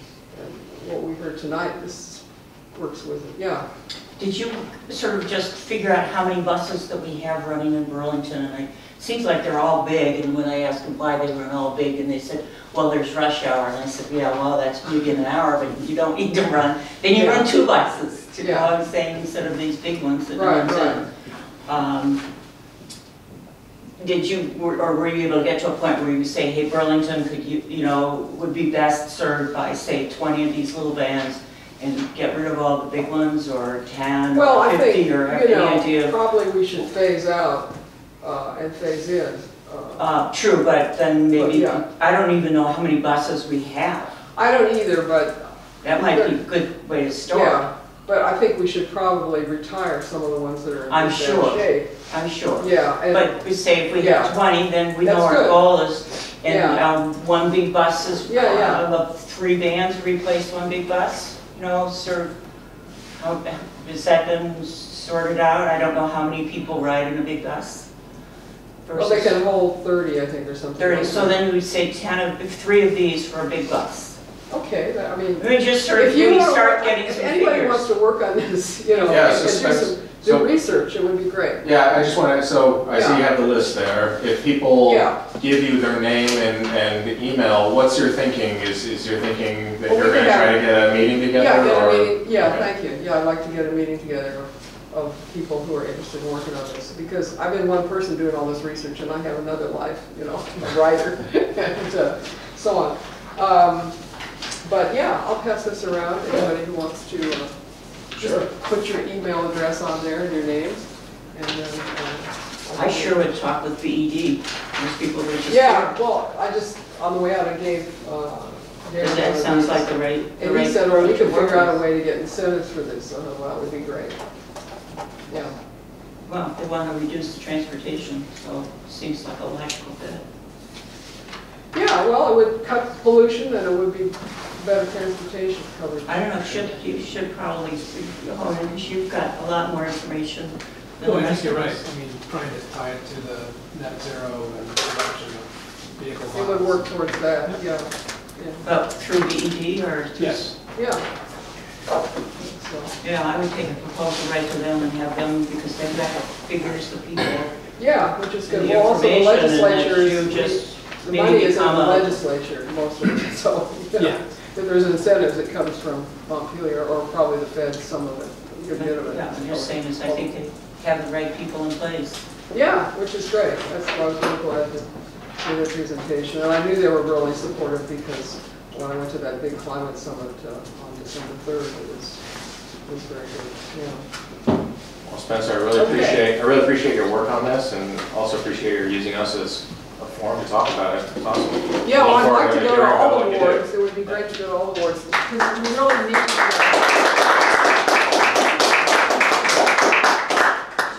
we really need a swell of the people behind this, I think. You know, so we get the legislature saying, well, these people really want this, they're working for it. Well, I think that's the group right there. Well, there's a new tool. I think you used it to sign up with us, but there's a new tool where you can sign up relatively easily now to get on the agenda for the other NPAs. So, Oh, really? yeah, Okay. yeah. Share So that talk to with one of me. us, and Yeah, I'll get that for we me. can point you in the right Yeah, direction. Yeah. Super. Yep. Okay. Do we get to hear from Chip? Nope. Chip's not. Mike and Jeff, I'm Chip here wants to be. participant. No city hall feedback? I don't think we have time. Well, we didn't. I mean, in Chip's defense, we didn't invite Chip to be on the agenda. Well, anything you want to talk about, you know.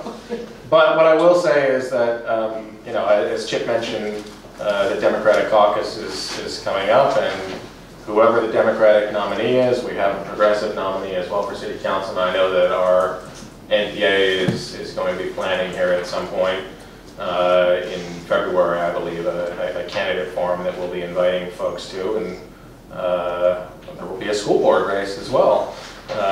So perhaps Mike's seat is up, and so well, maybe you'll tell us, but as to whether or not you're running again. I am running again. Okay, well, there you go.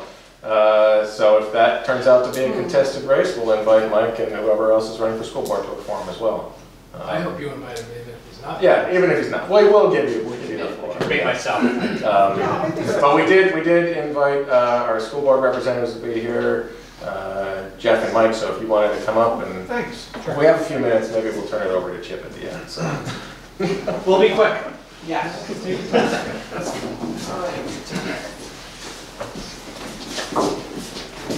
Thank you for making time for us.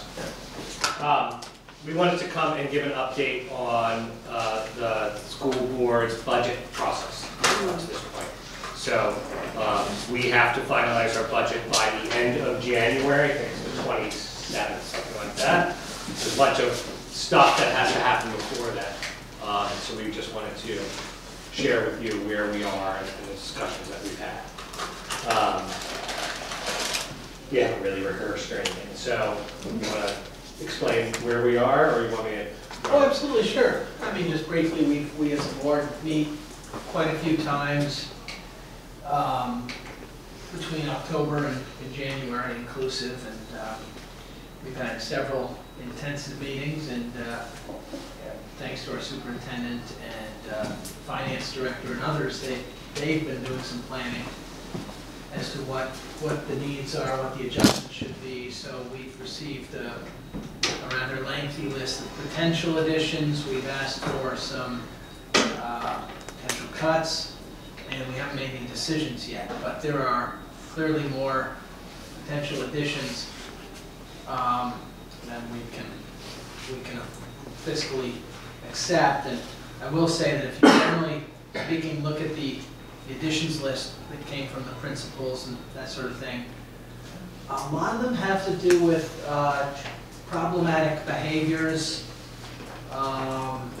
supporting behaviors, social services, if you will, in the school district. And that has been a trend. If you look at, you all know this, coming to NPAs, you're probably right up to speed on this, but the schools have become a place to provide not only an education but social services, and we're seeing that more and more. So there's a real need for more social workers, behavioral support to make sure that the teachers are able to teach and not just not get too disrupted. And the kids are able to learn, right? So the goal of the district is to educate the kids academically, socially as global citizens. But if they're not ready to learn, then they can't learn. And so it's very hard to focus on the academics if you're dealing with trauma, or you don't have a healthy home life, or you haven't been socialized to collaborate with your team, with your colleagues, your classmates. And so I agree with Jeff that the burden has been on the school district, because those social services have not been provided outside of the schools. The other thing that we are dealing with is the environment for funding. It's very complicated how the schools get funded. If you have 8 hours, I could potentially explain half of it to you. But one of the big things is that there's all these other factors that impact what the budget means to your pocketbook. So as we're discussing it, we're learning bits and pieces. There's things, the common level of appraisal or CLA. There's the yield. There's all these different things that have to be figured out. And when we put the budget forward, we can't even tell you definitively how much it's going to cost each taxpayer. So we can do an estimate. So we are working with our finance director to try and gather as much information so that we know what the environment is that we're trying to plan around. And that includes a recent decision around a statewide teacher health care agreement. So the legislature put a law forward, I forget which law and act it was. There was a big negotiation between the Vermont Teachers Union and the school boards, and the decision was just made to arbitrate, went to arbitration, and they decided in favor of the Vermont NEA's last best offer. So there will be an impact to the amount that we have to pay into healthcare. We don't know what that impact will be yet. The agreement was just made a week ago, a week and a half ago, and our analysis is not done on the impact. So, just to clarify one point you made, we do know, you know, in dollar terms, how much our school budget is and how much we are going to choose to add to it. But the weird part that you're suggesting is, you know, if we increase our budget by 4% in dollar terms, there's no direct correlation between how much our tax bills may go up or down. They usually go up, of course, but and we don't know that until these other metrics come in. Some of them come in not until after we've actually voted on our budget as a school board, so it's really unsettling. So we're going to be as prudent as possible, consistent with doing the right thing for kids. how much could we have? 5 minutes? We have questions? Yeah. Carolyn? Last year, we were voting on some new building down here. Are they still doing that, or what's happened with that? So last year, there was a vote for the bond to renovate the high school. That was passed. Yes, I know that. There was, prior to that, there was a bond for maintenance across all the district's other properties that was supported. There was no vote specifically on any school or building at the Champlain property. What the board was considering was using that maintenance bond, that financially it made more sense, that was the proposal put forward, to build an addition to CP Smith and a separate building behind Champlain. The CP Smith building was going to be for early education, and the Champlain building was going to be for early education and Burlington administrative offices. The board that got voted in 2 years ago put a halt on that. We've done a lot of community engagement. There was a task force that looked at this, the question of what's going to happen with early ed. What's the best solution? Should it be in every school? Should it be consolidated? So they've made recommendations to the Finance and Facilities Committee, who has not put forward a proposal to the full board. So the quick answer to your question is nothing was voted on, nothing was brought to the voters specifically about that building, and nothing has been decided from the board's perspective about what's going to happen to that property. Did I read my memory, and I don't know the exact terminology, the state has already put forth the assessment of their increase, but do I remember 4 or 6%? 6%, their overall estimate was, based on what they know at that time, there would be a 6%, if all the services were the same, 6% increase on average for the cost of providing those services. And is it as easy to translate as saying the average Burlington taxpayers, before even looking at your budget, we're looking at a 6% on the school-based portion of our property? I don't think no. It's not translatable. In fact, I'd have to double check as to what that 6% meant, but I don't think it directly yet meant our taxes are going up 6% if we do nothing. Okay. Because there are some pieces that are not in place yet to be able to determine that. My next, which is not a straight budget question, but it was, Yeah. the Register tweeted out, you know, the sort of update on the school, or the high school project. I mean, are you in discussions now about potentially delaying? Where does that stand? So what happened was there is questions about how we're moving forward. Right. So when you, and I'm not a construction guy, but what we've been taught is that as you move forward with the project, you have conceptual plans and they get more and more specific as you go. And so we did a number of plans up to the point where we said, we think we need this much money, and that's when we brought it to the voters. After that was generously approved, then we did more work and we did more testing. So one of the things they did is started to test the site, and they found that we have some issues in the soil. That the bedrock on which the buildings are built, which is nice and stable and you can drill in, and ends at the bottom of where the gym is, and there's sandy soil underneath. So our plan was to wrap around that part. We can't do that. It's going to be prohibitively expensive. So there was a lot of work that's been done to redesign how we're going to do it. In addition, as we vetted the plans with staff and students, they had all these great ideas. But of course, all those ideas cost money. So the estimate came in from the construction companies way higher. How much? Was it 20%? Well, it was something like, and then these were just preliminary numbers. This is just iterative stuff, but you know, like 90 million. But clearly, they've been working on honing that down, and they're narrowing it down. We believe, and we're looking forward to an update from the Construction Oversight Committee to something much closer to the 70 that we've approved. I guess when I was, I don't remember the specific sequencing or timing, but are you? You're right. Are you getting close to pushing that? I mean, yeah, I think you were already supposed to be construction have to and drawing delay next by year. 1 year. Okay, so But that's that hasn't. I don't know whether that's a hard firm. Nobody said it's definite, but I think that's where The tea leaves are that we're not going to start construction in the summer. Well, because of the challenges of the redesign. Yeah, no, I understand. Apparently, you have to put poles in so deep to get to the bedrock that we'd be sinking too much of our money there. And I know that people want the new, like my kids are going to go through school, and and so there's concern about timing, but we want to be. And the other factor about slowing down is the longer we wait, the more expensive it gets. That's just how construction is. So we're trying to originally they were trying to see could we start construction in the summer, but we don't want to start it if we're not. I think we'll get an update in January from the professionals who are working on it. So we have a completely new design now for the high school? No, it's not completely new. It's adjustments, and I haven't even seen the new thing. Why didn't someone put a stick down and see whether there was sand there or not? That's a very good question. And that seems very simple to have done before you go and design a building, presuming there's bedrock?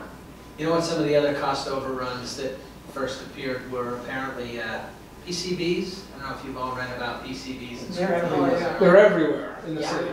So we can thank DuPont. Yeah. Turns out to be a little more expensive than had been understood.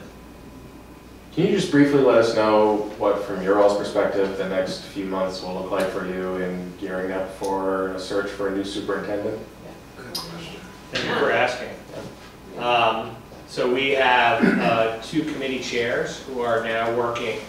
First step is to, we're going to get some professionals to help us because most of us have not been through the selection of a superintendent.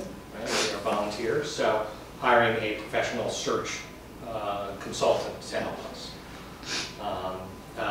Then the next step is to post an updated job description and start recruiting. And that to us is one of the most important things. It's not just put a post like on Indeed or something and wait for somebody. But we really want to get the word out, and we want to find a candidate who fits as many of the criteria we're going to put forward, right? People have an idea of what the right person is for this job. It's a long list. We all have our thoughts. And so we're trying to get as many candidates who can fit the majority of that criteria. But it's still in the early stages in that I don't think we've actually engaged. We put out something equivalent to an RFP, request for proposal from there's maybe half dozen to a dozen firms nationally who handle this, probably closer to a half dozen. And so we've pretty much been able to narrow it to maybe a couple right now. I don't think we've not signed on with any of them yet, but we anticipate doing that. And then they have a pretty well-defined process, which is supposed to be best practice nationwide for hiring for finding and hiring the right superintendent. So I think that does, I know that does, because we just read the memo from our co-chairs, who are Martine Gulick and Kendra Sowers are our two commissioners who are the co-chairs of the Superintendent Search Committee.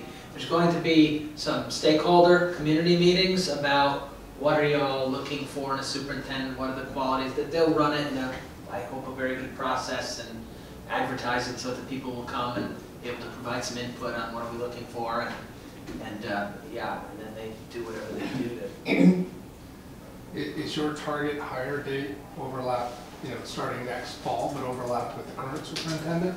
The contract we're hoping starts July 1st. Okay. Yeah, Superintendent Obang's contract ends June 30th. So there will not be overlap. We haven't gotten to that level of detail. There should be a handoff. I mean, that's just for me how executives should hand off to each other. I just don't know contractually how that. When you say overlap, do you mean would we hire even before Yao's term is up, or? No, I was just trying, Yeah, no, the idea is. There's some point in time where they transition. These are the issues, these are the people. Started, But you're looking for next fall, is what I was. No, we're looking for July 1. Or, yeah. Yes. True, it's summertime, so. Right. But yeah, for next school year. Okay. Yeah, but it turns out, interestingly enough, we're. Ahead? No. I wouldn't think so. That's why I was like, wow. Yeah. So there's a lot of, you were talking about public engagement process, engaging a search firm and hiring in a relatively 6-month period. That's aggressive. Yeah, what was it? It's aggressive time schedule. It's an aggressive schedule. It would be nice to have had the luxury of more time, because I guess there is a seasonality to this. I see. And we're a little bit behind that timing. So there's a pool that you may not. Yeah, when was that? November, I think? Right. And so we obviously weren't looking for anybody until he announced, but as soon as he announced, we were forced to get right on it. Is there a reason he resigned? I think he stated that pretty clearly in some publications. He published in the community, and I couldn't recite it right here, I apologize, but I think he's ready for some new challenges and that sort of thing. We didn't do anything to make him leave. Did we do anything to make him leave? I mean, we just had the whole police chief mess. So. Yeah, we're having some problems here. I don't think there were any fake Twitter accounts. That we know of. Yeah. Or mental All right. health. Well, I appreciate your all's work. I know that it's a lot of hours, and I also appreciate your reaching out to us to get on the agenda and continue to engage in the community. And if you want to use us in any capacity in your superintendent search, I'm sure that we'd be happy to have you back to solicit feedback from the NPA as well. Okay, great. Thank you so much for having us. Yeah, thank you. Thank you for fitting us Thanks for in. the questions. Yeah, thanks, guys. Yeah. Do we leave any time for chat? Nope. No. He doesn't want to talk? No, I'm sure. We'll have our meeting again in January. As I mentioned before, we're going to be over at the space next to Pizza 44, Queen City Brewery, and in February we'll have our candidate forum. So, thanks everyone for coming. Thank you.